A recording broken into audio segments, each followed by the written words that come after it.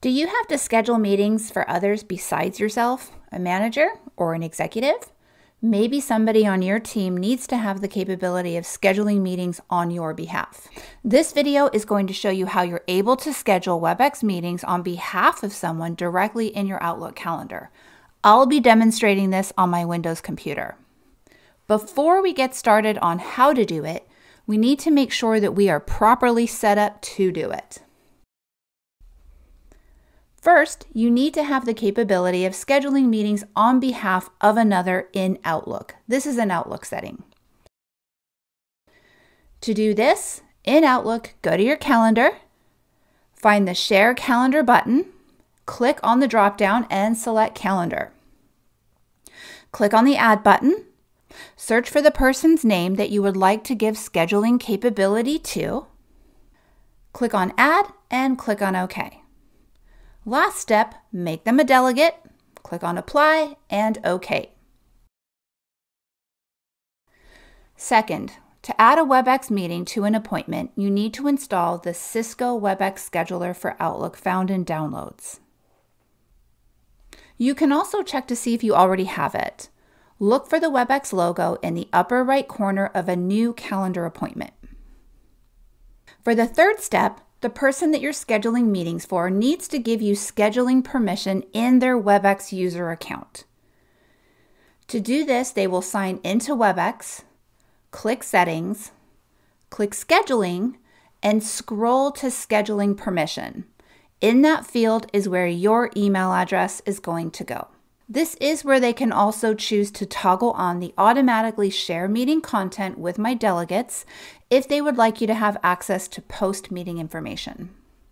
Now you're ready to schedule a meeting for that individual. My manager, Susan, has asked me to book a meeting with one of our new customers.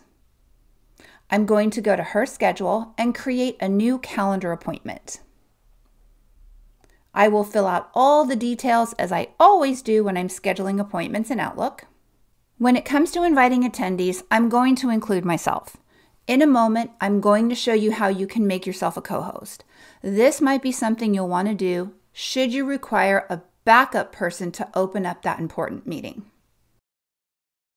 Add Webex to the meeting, and you'll do that here. How easy was that?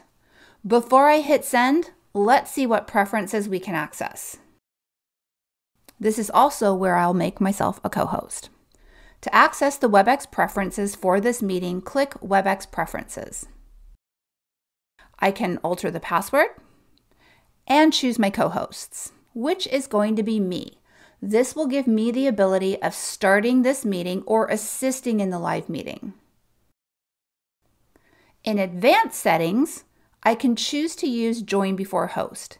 This means if the meeting is not started by the host or a co-host, the attendees can come in either 5, 10, or 15 minutes early. My Webex integrated audio is set up to go, and finally, I can choose whether I'd like my attendees to be muted upon entry. Be sure to click on Update if you make any changes.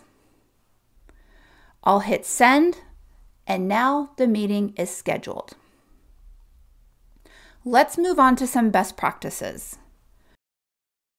Make yourself a co-host of the meeting so if needed, you can start that meeting. Define who is going to do what before and during the meeting. Have a quick practice run if it's your or your manager's first time using Webex. Also, practice if you're new to scheduling this way.